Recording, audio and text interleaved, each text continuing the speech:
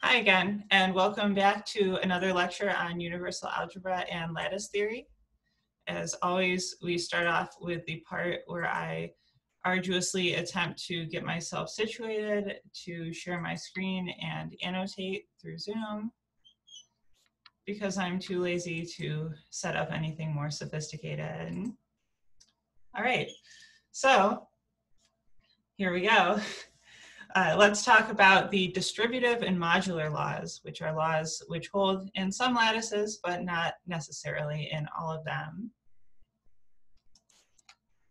So today's topics are, first of all, the definition of distributivity and modularity. Then the relationship between distributivity and modularity will be addressed. After that, we'll talk about dualizing distributivity. And then two very special non-distributive lattices that will be important to our study of distributivity and modularity.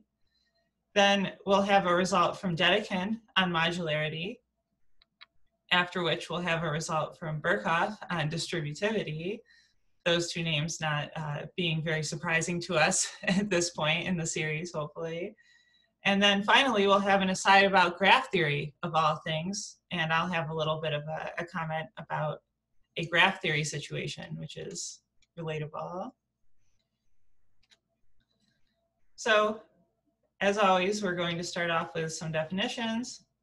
And so, first of all, a distributive lattice is a lattice L which satisfies the following identity. X meet Y join Z is the same as X meet Y join X meet Z for any X, Y, and Z that we choose in our lattice L. Now, the reason that this is called distributivity is because this identity says that if we want to take X and meet it with a join of two things, we can distribute that X into this join so that it becomes X meet Y and X meet Z joined together. In other words, this is exactly like the situation where in a ring we have X times Y plus Z, and we have that that's the same as X times Y plus X times Z.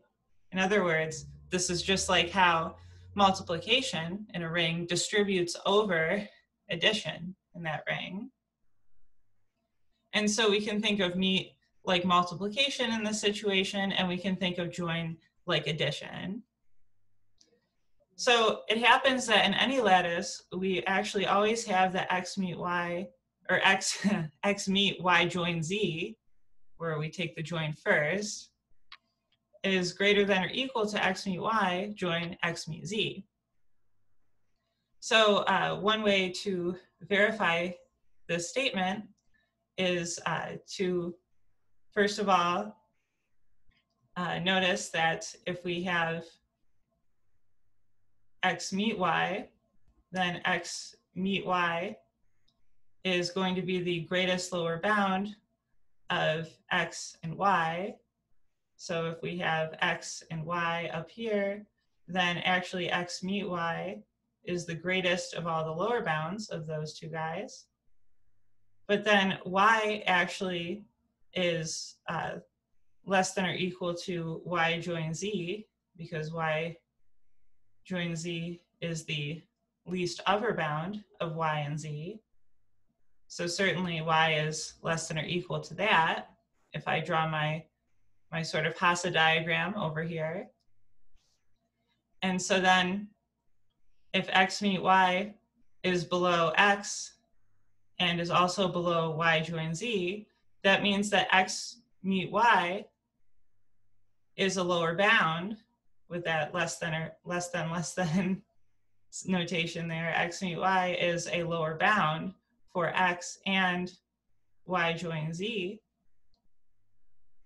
And so that means that X meet Y must be less than or equal to the greatest lower bound of X and Y join Z, but that is nothing other than X meet Y join Z. So now X meet Y is less than or equal to X meet Y join Z, which is the left-hand side here. Okay, So now an identical argument, replacing y with z, switching the roles of y and z here, will show us that x meet z is less than or equal to x meet y join z, just swapping the role of y and z in the argument here. And so if x meet y and x meet z are both less than or equal to x meet y join z, well, then what we're going to have is that their least upper bound of these two guys is going to be less than or equal to x meet y join z. So why is that? Well, so here we have x meet y join z by our previous argument. And then we have x meet y, we have x meet y, and we have x meet z. So we know that the join of x meet y and x meet z is going to be not only an upper bound for x meet y and x meet z, but it's going to be the least upper bound. Well, x meet y join z is an upper bound for these two guys, and so the least upper bound must lie below that some other upper bound. And so that's why this inequality holds, or this relationship holds. So this could also have been phrased entirely algebraically, as we discussed before, because saying, for example, that, well, maybe I'll use different variables. So saying that A meet B equals C is, or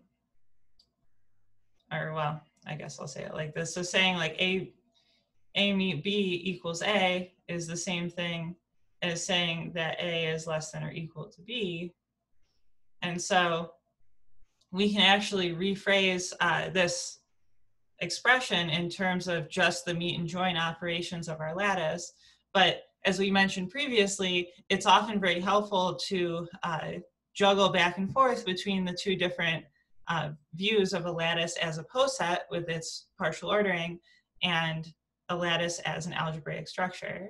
And so in this argument that this relationship holds, we actually used both of those views in order to make the statement, and also used them in order to argue that it had to be the case for any lattice.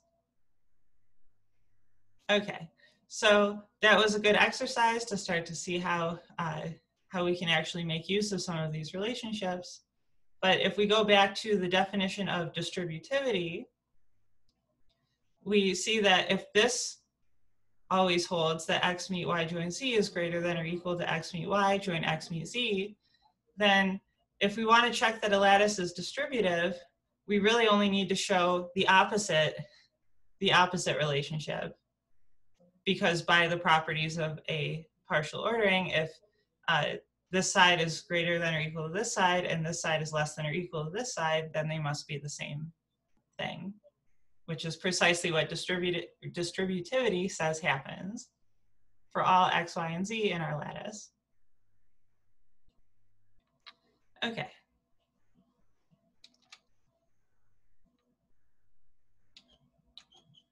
Okay, let's see why I am not able to click for some reason. There we go. All right, so now let's introduce the other algebraic property we would like to talk about for lattices. So we say that a lattice is modular when given any y in our lattice, we have that z is less than or equal to x, means that x meet y join z is the same as x meet y join z, where I've swapped the parentheses. So remember that although meet and join by themselves are associative operations, we have to be careful with our parentheses when mixing them together, because in general, x meet y join z is not the same as x meet y join z, where the intonation in my voice is indicating what I've written here, that the parentheses are grouped differently. So this modular law is a little, maybe a little stranger to write out or to say at first. So basically, it says that when we have some z that's below x, then when we have x meet y join z, we can swap the order of, we can swap these parentheses or associate them around, associate with some scare quotes around it for any y in our lattice. And so just as we had for distributivity, one direction is always true, in the sense that if we have z less than or equal to x, we still need this condition. Then in any lattice, whether it's modular or not, we have x meet y join z is greater than or equal to x meet y join z. And I encourage you to perform a similar verification of that fact. And you can use the one that I just did for the always true direction on distributivity as a guide. But it's a similar idea. You can make a similar argument for this one happening in any lattice at all. So if we want to check that a lattice is modular, it suffices to show that for all z less than or equal to x, we have x meet y join z is less than or equal to x meet y join z, because we know, based on an argument which I encourage you to provide, that this direction is always true in any lattice. Okay. So we have these two properties. One is a little more familiar to us. The other one's a little bit stranger. Distributivity is similar to things we've maybe seen more before in algebra. Modularity is maybe a little more alien at this point. So we actually have the following relationship between distributivity and modularity, namely that every distributive lattice is modular. So distributivity implies modularity. Everything that's distributive must also be modular.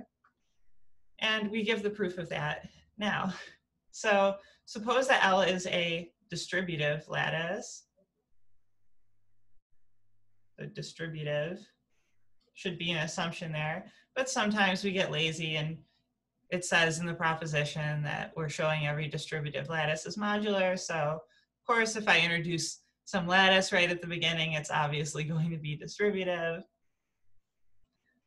In any case, let's take L to be a distributive lattice with x, y, and z elements of our lattice so that z lies below x.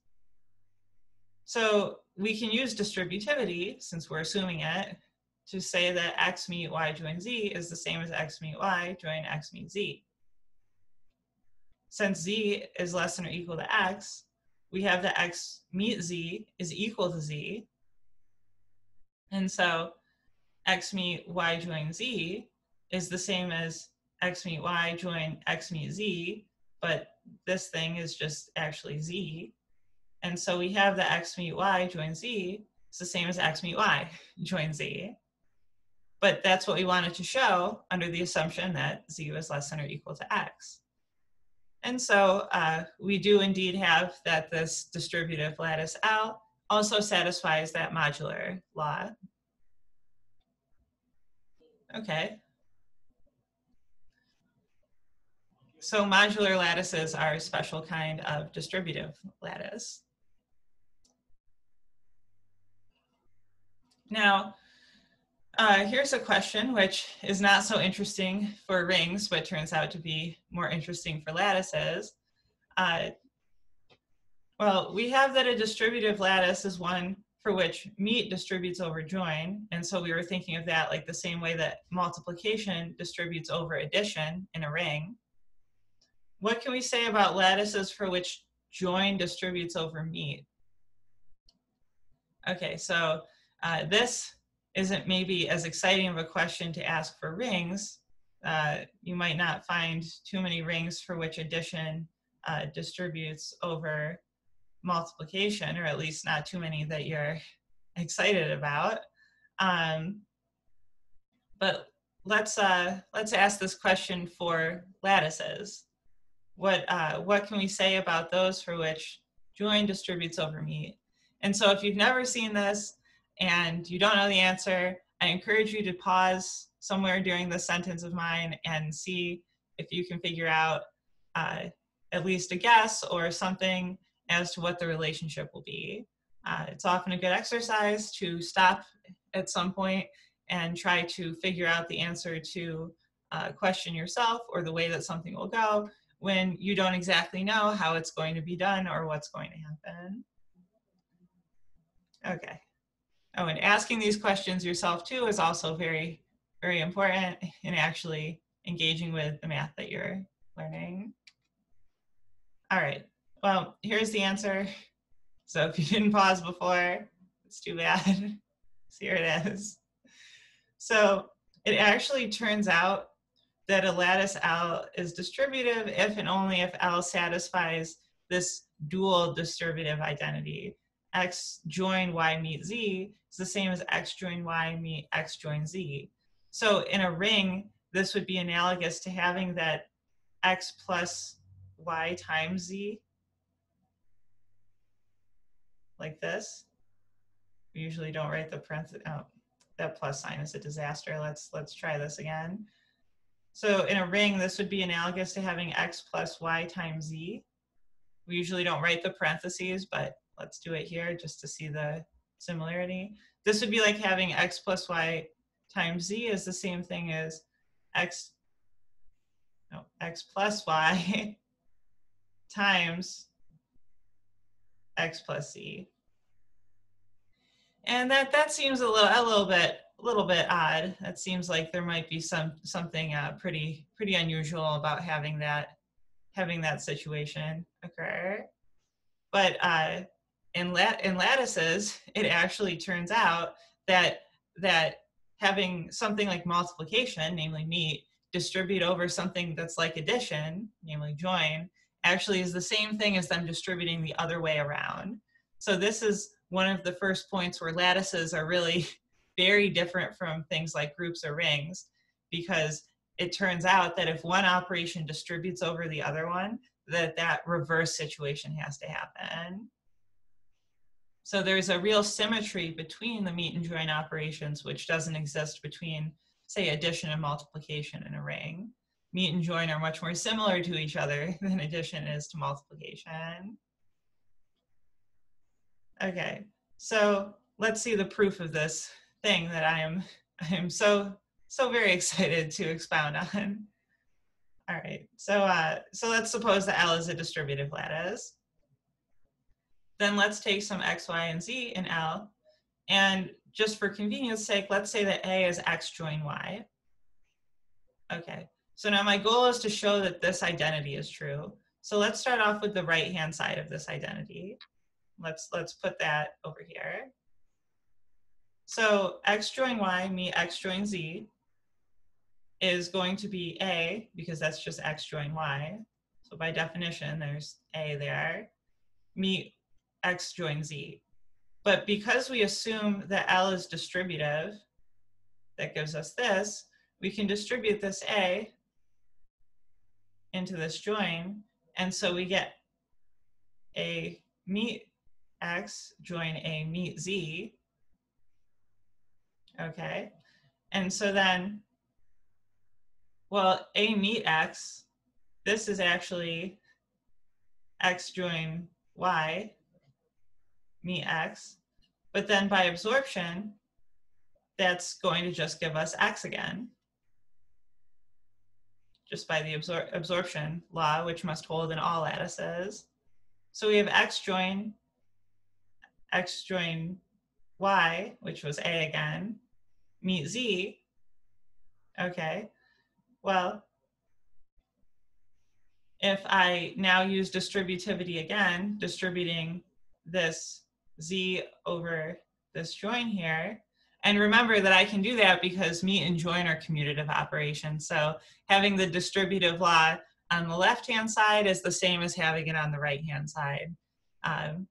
So this is unlike the situation with rings where you might consider a non-commutative ring. Here for lattices, they're definitely all both meet and join are commutative operations. So having distributivity on one side means you must have it on the other one. Okay, So we get x join x meet z join y meet z by distributing this z over here. So again, we use distributivity down here. All right, so now that we're at this point, and notice that I don't need parentheses on this x join something because join is associative. And then we have here x join x meet z. And so by absorption, again, that gives us just x. And so we're left with x join y meet z. But now that's actually the other side of the identity that we wanted to show. So we did this for any x, y, and z at all in our lattice, which means that this identity must hold if L is distributive. In other words, join must distribute over meet when L is a distributive lattice. Now, I claim that the argument in the other direction is identical and that you can actually get the same exact argument, except have it be the one you need in the other direction by swapping all of the meets with all of the joins everywhere in this argument and vice versa. So you should think about why that actually will work and try to make sure that you really understand why if I switch the meet and the join symbols everywhere in this argument, I'll be able to prove that if a lattice satisfies this identity, then it will have to satisfy the usual distributive law, which says that meet distributes over join. Okay, so that's another sort of exercise to do. Now let's talk about some examples of non-distributive lattices.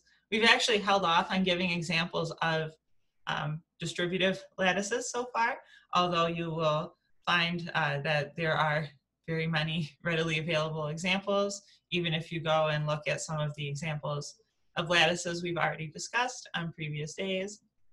But in order to develop the theory of the distributive and modular laws a little bit more, we're actually going to need to consider two very special non-distributive lattices.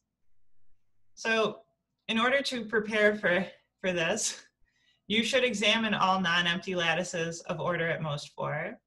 And so remember that the order of an algebraic structure, A, F, where A is our universe and F is our collection of basic operations, this order is nothing but the cardinality of A as a set. It's just the number of elements in the universe. That's the order of our algebra.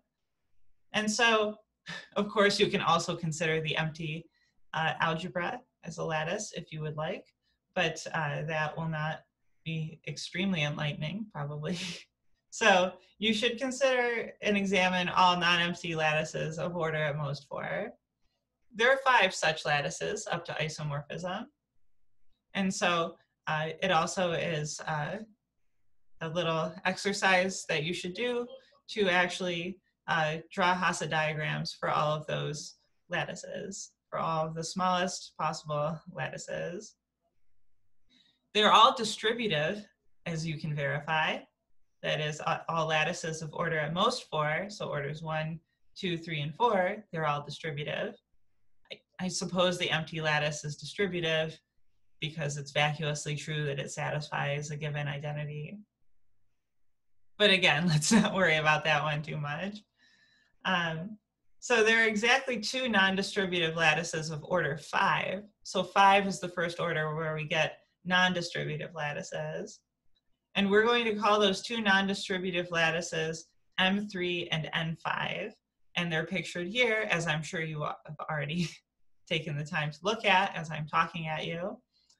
So M3 is this lattice here with these 5 elements depicted by these nodes here in the Hasse diagram. And we also have N5, which has these 5 nodes here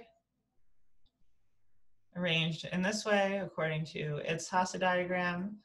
And so N5 is the pentagon lattice. People will call this pentagon. And it's clearly a pentagon shape if you look at its Hasse diagram. Okay, so M3 is actually modular and N5 is not.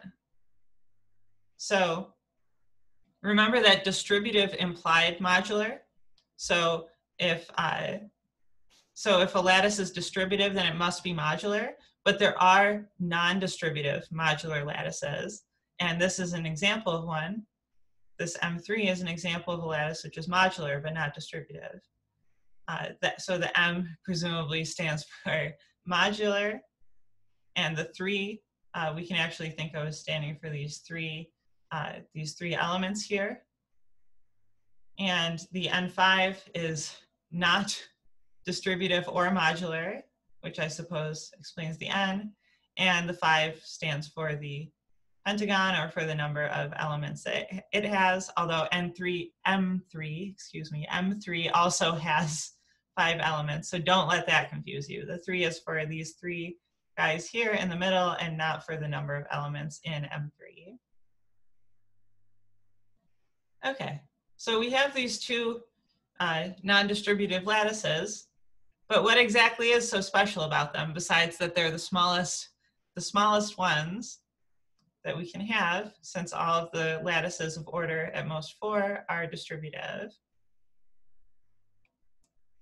Well, so as we've mentioned a bunch of times before, Dedekind actually did some work on lattice theory around the year 1900. It wasn't called lattice theory at the time. Dedekind actually referred to what are now called lattices as dual Gruppen.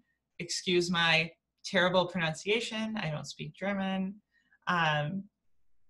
But he actually did prove some pretty abstract results back in 1900 when he studied lattices, or what would come to be called lattices. So in particular, he showed that in a lattice L, the following 3 things are equivalent. 1, that L is modular, or A, L is modular. B, that L satisfies this identity, X meet Z, join Y, meet Z again, is the same as X meet Z, join Y meet Z. And C, L has no sublattice isomorphic to N5, which, remember, this is the pentagon that we just discussed, whose Hasse diagram looks like a pentagon, to the best of my ability to draw a pentagon, which is not very much, apparently. I can never get this last line. This is the one that's the most challenging for me, I guess. Well, in any case, let's erase that particular embarrassment. Dedekind showed that these 3 things are equivalent in 1900. So we have a couple different ways of expressing modularity in addition to the way that we gave at the beginning of this talk. So let's actually go through the argument for this, although we won't do it in as much detail. We first show that A implies B. So let's take some X, Y, Z in our lattice, which is modular by assumption, and let's define C to be X meet Z, just for brevity. Well, C is less than or equal to Z because it's X meet Z, and so it must lie below both X and Z. And so we have by modularity, since C is less than or equal to Z, that Z meet Y join C is equal to Z meet Y join C, because modularity says that when C is less than or equal to Z, we can swap these parentheses over to these first 2 guys here, like this. But if we remember that C is X meet Z, this actually shows that Z meet Y join X meet Z, because C is X meet Z, is equal to Z meet Y join X meet Z. But we can actually do the same thing with any 3 elements, X, Y, and Z in our lattice, because the C that we made was just X meet Z, and so it didn't really depend on any special assumption on X, Y, and Z. And so we can actually show that this equality holds for any X, Y, and Z in our lattice, and that's precisely why we write this squiggly equals to say that we have an identity which holds in the lattice L, because it's a statement which is true for all X, Y, and Z it's inequality between these expressions, which is true for all x, y, and z in our lattice. Okay, so that's that A implies B. On the other hand, we would like to show that B implies C, but let's actually show the contrapositive. Let's show that if we don't have C, then we don't have B. So C being false means that L does have a sublattice isomorphic to N5. And so we'd like to use that sublattice to show that L must fail to satisfy this identity. So let's suppose that L has a sublattice isomorphic to N5, and let's label the elements of that sublattice like this. So 0 is our bottom element, 1 is our top element, and then let's label x and z here and y over here, so that 0 is below x, is below z, is below 1, and 0 is below y, is below 1, and these 5 elements are distinct from each other. And as always, my art skills are fairly atrocious as far as drawing by hand is concerned, at least. And so we'll suffer through with this horrifying Hasse diagram that I've drawn in the margin here. One can verify that this situation violates the identity in B, where we actually use x for x in this identity, y for y, and z for z. And you can check that this will fail for this choice of 0, x, y, z, and 1. And I'll leave that for you to do. Okay, so now for the last direction, showing that C implies A, we're again going to show the contrapositive. We're going to suppose that L is not modular, and we're going to show that L must contain a sublattice isomorphic to N5. So by assumption, there are some elements A, B, and C in L with A greater than or equal to C, so that the direction, okay, so this strict inequality here, this is the direction which does not necessarily hold for all lattices. Remember, we always have that. Okay, so we always have one direction, but we don't always have the other one, and so this is the case when we don't have modularity. So sometimes the direction that's not necessarily true is actually a strict inequality. Okay, so instead of having greater than or equals to here, we just have strictly greater than.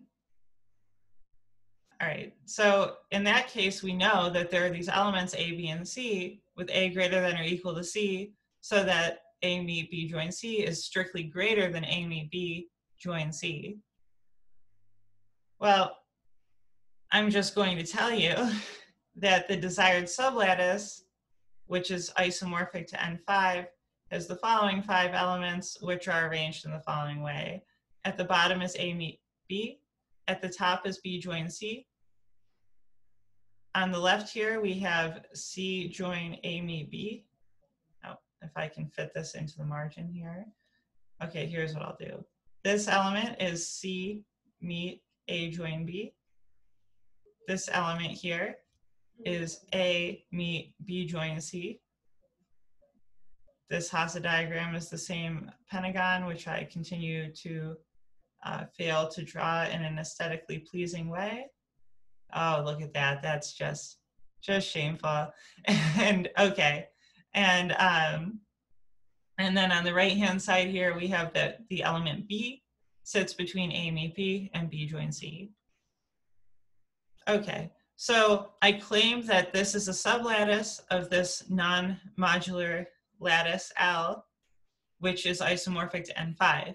So in order to actually verify that, we need to show that these 5 elements that I've written down are actually all distinct from each other, first of all, because in general, just because I can write down 2 different expressions in terms of the basic operations of an algebra doesn't mean that they're actually different elements of the algebra in question. So first of all, we need to show that these guys are all distinct. So we have 5 different elements of the lattice.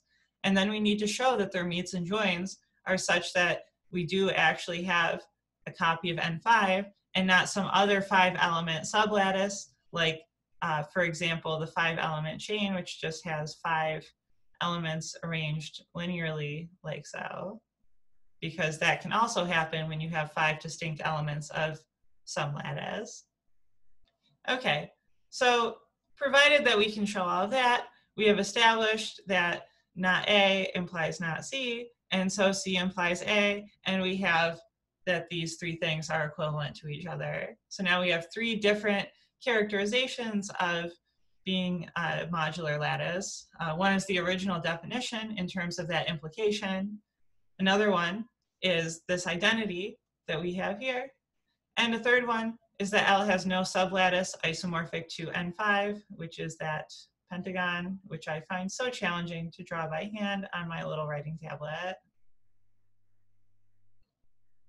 Okay, so this is what Dedekind did around 1900, and it would sort of lay dormant for a little while until lattice theory became more established during the 1930s, as we talked about last time.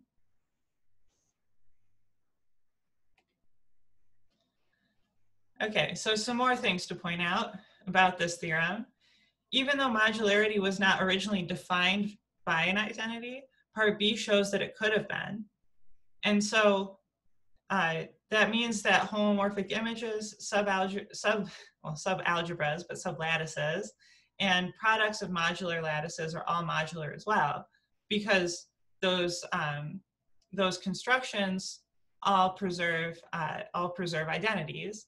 And so taking a quotient or a subalgebra or a product of algebras which all satisfy some identity just gives you more algebras that satisfy that same identity. So we also have that since a lattice contains a copy of N5 if and only if its dual does, and this is just because N5, so remember that the Hasse diagram of N5 is, if the Hasse diagram of N5 is this, well, the Hasse diagram of N5 dual is that one flipped upside down. But flipping this upside down just gives us the same lattice again. And so if this is sitting inside of some bigger Hasse diagram, there's some other things going on up here, down here, I don't know, then when we dualize this to get some other lattice L dual, then we're just going to have the same thing, except now it's flipped upside down. And so there still will be a copy of N5 inside of the dual lattice.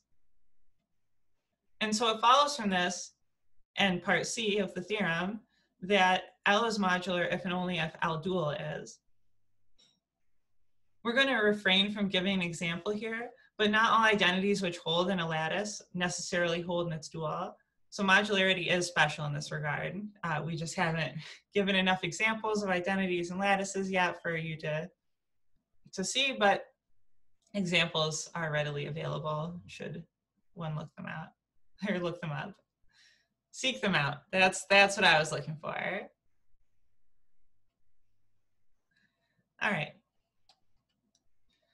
So as we mentioned, Birkhoff had a result on distributivity to complement Dedekind's result on modularity in lattices. And so Birkhoff, once he started doing his work in lattice theory in the 1930s and 40s, produced this result, which says that in a lattice L, the following are equivalent. A, L is a distributive lattice. B, L satisfies this identity, x meet y, join x meet z, join y meet z, is always the same as x join y, meet x join z, meet y join z. So in other words, if you have this expression, you can just swap all of the meets for joins and vice versa, and you will get something which is equal to it in the lattice in question. So, okay, so distributivity, this identity, and L having no sublattice isomorphic to N5 or M3. So in other words, neither N5 nor M3 may appear as a sublattice of your lattice. Those three conditions are equivalent to each other.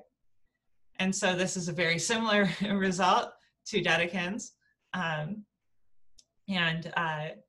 the argument for it is actually a bit more involved. And so I will not go through it, but it does have a similar flavor. And well, yeah. So okay, so right. So we won't go through it, but there is also this characterization in terms of these forbidden sublattices. Now we're using M3 in addition to N5. So we also have this characterization.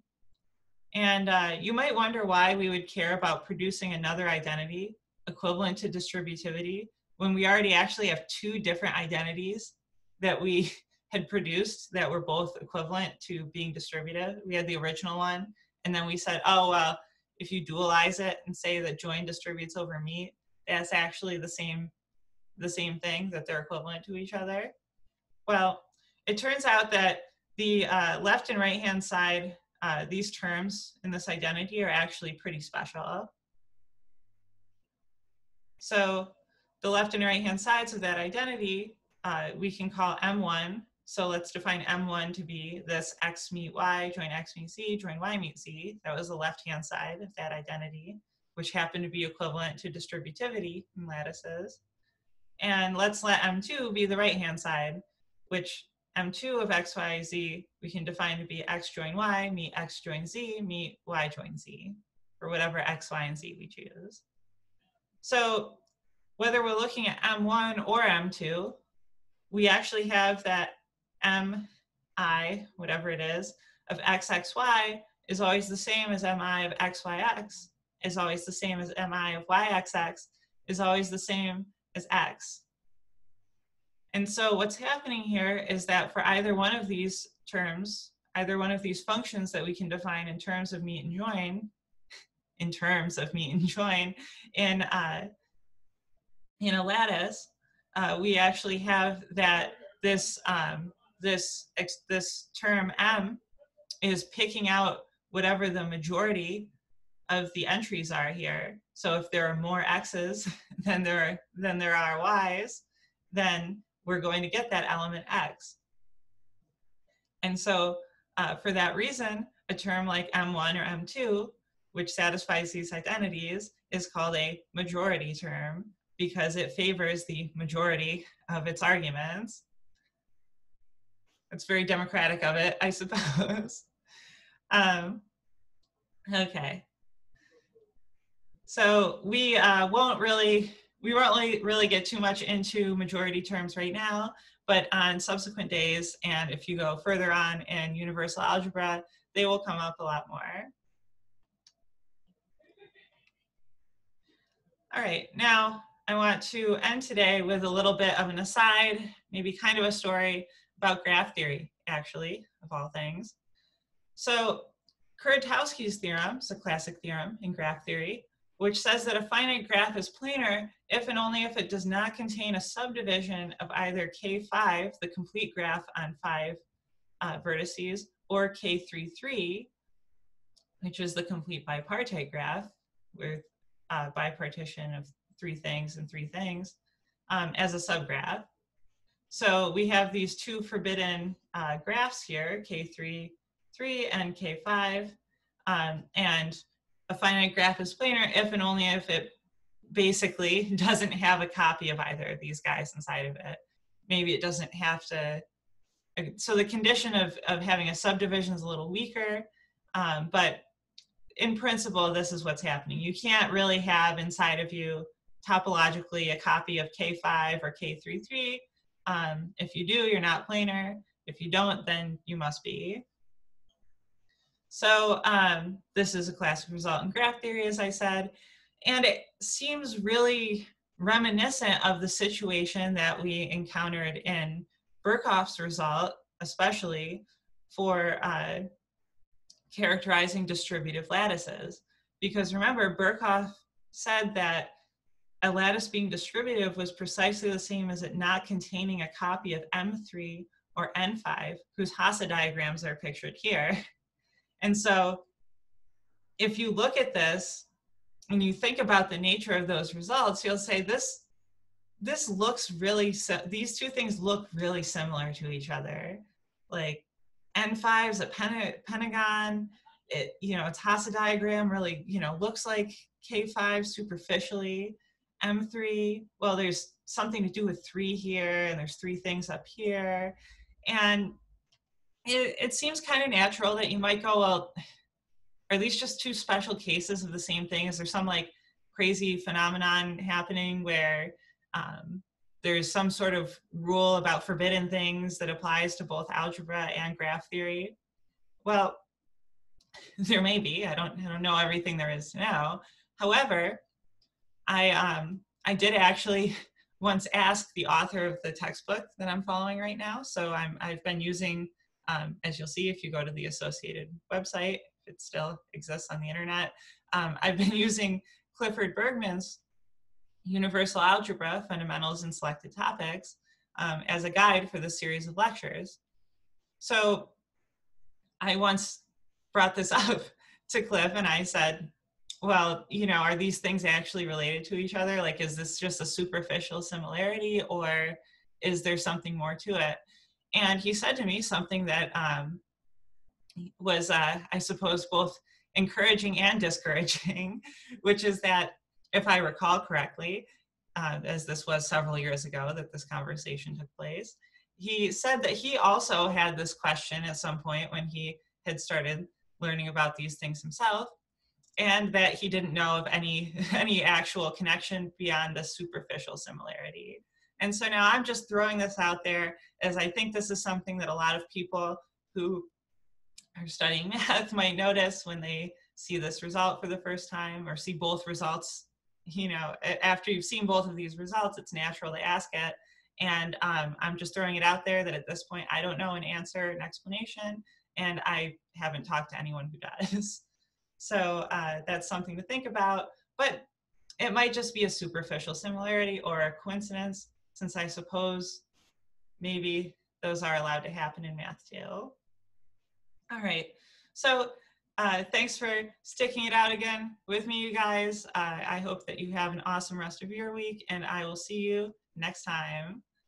So now just the awkward 2 seconds before I stop the recording.